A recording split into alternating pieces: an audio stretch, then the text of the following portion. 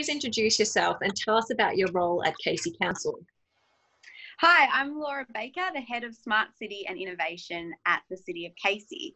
So my role is to help our council and community to see the opportunity of using emerging technology to make our lives safer, easier and more efficient.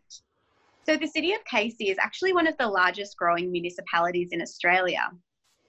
So in order to ensure sustainable growth that's good for our community and the environment, we need to harness new forms of technology. So our council and community need real-time insights so we can all make smarter decisions. So in short, we want to become a smart city. What makes a city a smart city? It's a very good question. And the term smart city is definitely still evolving. So for us, it means that we use data, insights and innovation to make smarter decisions that benefit our community, environment and council.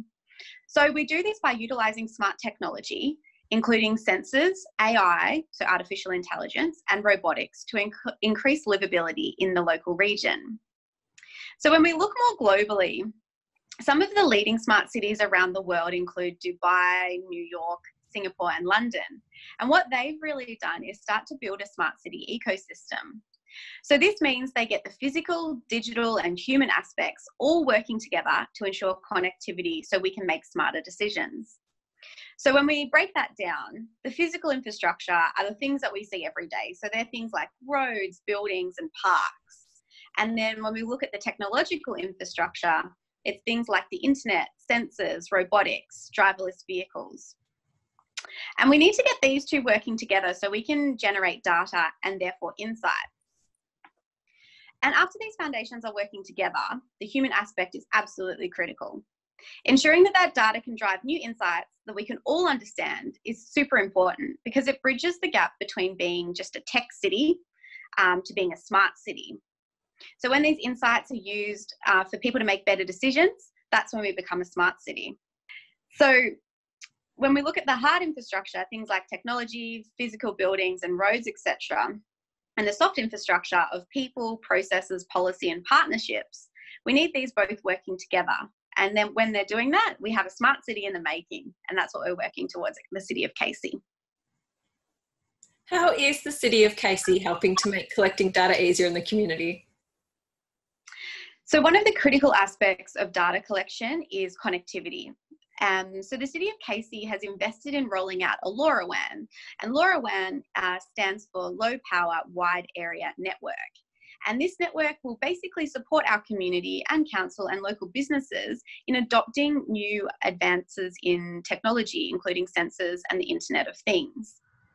So the LoRaWAN technology supports these devices so that they can send information really quickly on low bandwidth networks. So LoRaWAN is kind of like the internet, but at a really low bandwidth.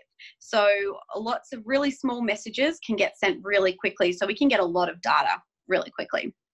So for example, a local community member might be able to use the LoRaWAN to connect some sensors and devices in their backyard. So to understand how their water utilisation is happening in the backyard, they could connect a sensor.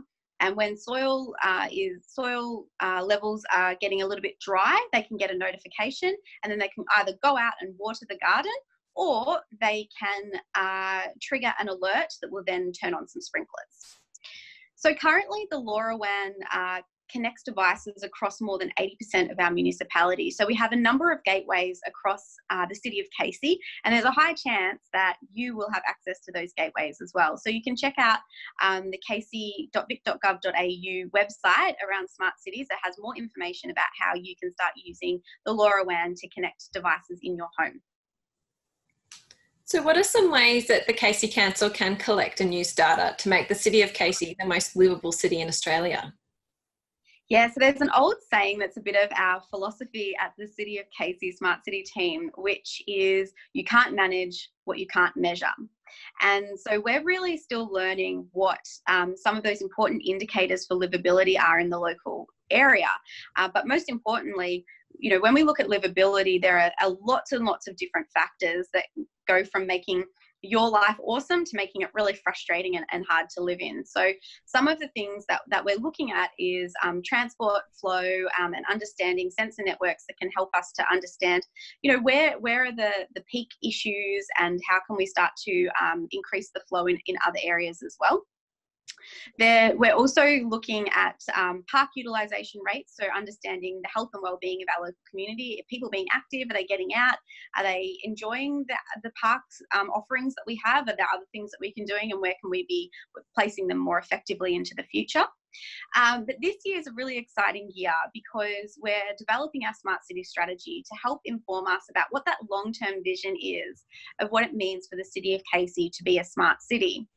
And absolutely critical to the development of this strategy is to hear the voices and the thoughts and insights and inspiration from our local community to understand, one, what it means to everyone at the city of Casey, and two, what data points do you think will help us to understand livability so that we can track towards making the city of Casey Australia's most livable city.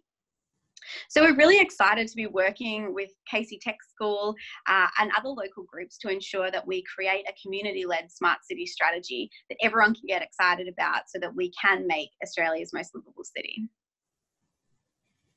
Do you have any further ideas or comments to add on the topic of smart cities?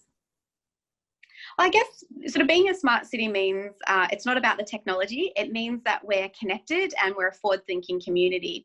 And it's important that us as a council can work with our education partners, businesses and community members to make sure that we're harnessing new technology so that it is good for the community and it's not just new technology for the sake of new technology.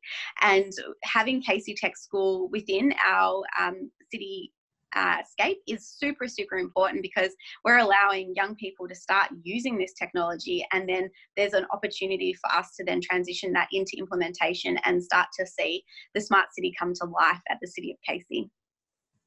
Great. Thanks so much, Laura. Thank you.